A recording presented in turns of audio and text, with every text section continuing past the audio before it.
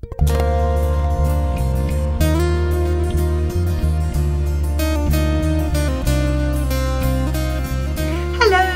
the 22nd of March today, and what I'm going to show you today is how to sow your squash.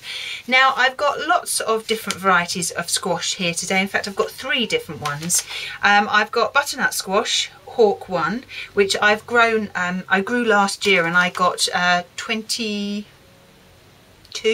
I think, which was brilliant. Some rather erotic shaped ones as well. And then I've also got some jumbo pink banana,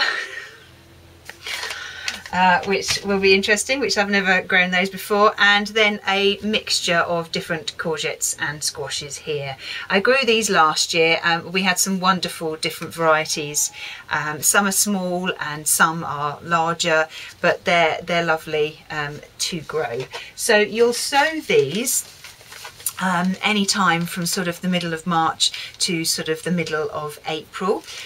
You can sow these straight outside, but if you are going to start them outside, I would suggest that you wait until the beginning of May at the very, very earliest. Personally, I prefer sowing them and starting them off inside because they tend to grow better. So we'll just see. It's entirely up to you whether you prefer to sow them outside. The germination rate, if you sow them inside, I tend to find is much, much better. But I'm just going to show you how to sow one of these, and then I'll show you each of the seeds, the packets, as and when I come to them. Now, I'm going to sow them in a 3-inch pot. Just fill your pot right to the top with multi-purpose compost. And then once it's full up to the top, then just give it a gentle pat down.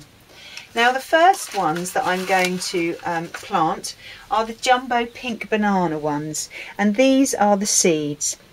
Most squash seeds look exactly the same, they just vary in size. Now, I'm going to plant one of these seeds per pot. Now, when you plant them, I suggest that you plant them sideways like this. You've got your circular end and you've got your pointy end there, okay? It's always best to plant them on their side like this, not flat like that. If you plant them flat like that, the likelihood of them going rotten because the water sits on the top is quite high. So it's always best to plant them sideways. So we'll just push it in the middle, put it in the middle and just push it down about 1 inch, and then just cover it up just like that. So there's that one done. So I'm just going to carry on with the others, and I'll show you the other varieties when I come to do them. And these are the butternut squash, the Hawk F1s. They're much, much smaller than the previous ones that we've just sown from the jumbo pink bananas, but again the same principle, sow them on their side. However, because these ones are much smaller, I would only put them about ½ an inch under the soil. And finally, this is the mixture selection of squash.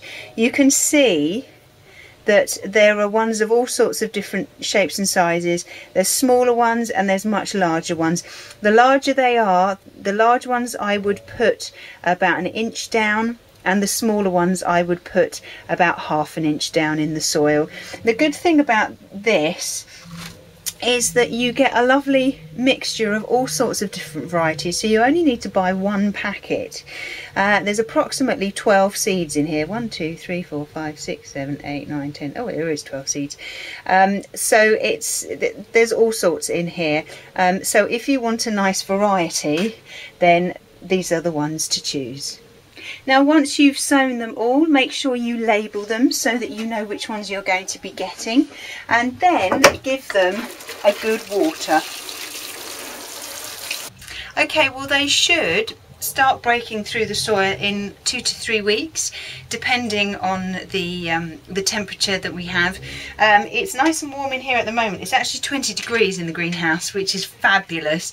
It's definitely not at that outside. It's about 9 or 10 degrees, but because the sun is shining, it's getting lovely and warm in here.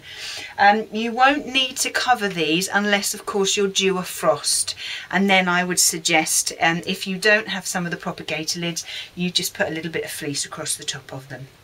Okay, but I will keep you updated on their progress, and hopefully we'll get lots of lovely different varieties of squash like I got last year, and I can show you them. Well, I hope you found that useful, and I look forward to seeing you soon. Bye bye.